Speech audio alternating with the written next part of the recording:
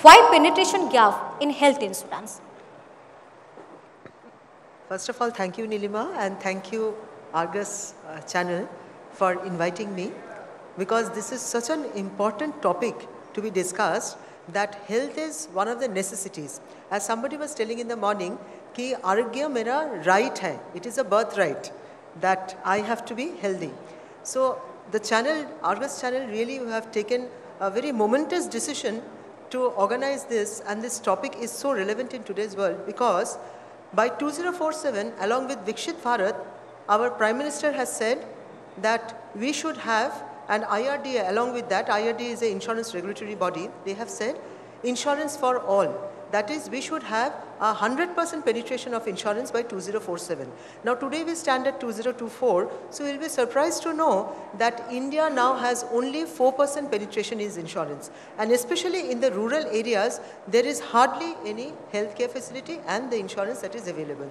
So coming to Nilima, your question, ki why there is a gap in the rural healthcare system. So the reasons, if we see, that is very similar to what we have in the urban system. First of all, the doctor's availability. Next comes whether the proper diagnostic centers are there. The doctor comes, he prescribes certain diagnostics and then the medicines.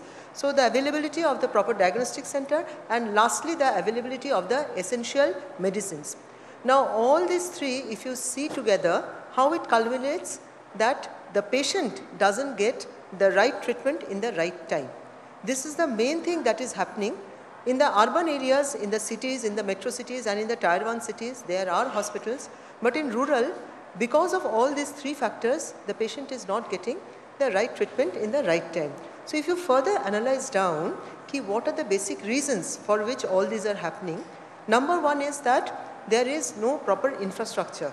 That is, the primary healthcare centers are there. Most of the centers, there are doctors but not proper trained people, the trained nurses and the trained support staff is not there. The essential medicines that is required, that is not there. Proper infrastructure is not there, means that there is no proper ambulance also to take the patient to the next nearest city. And also many a times it happens that there are diagnostic center, but equipment hai, but equipment chalta nahi hai.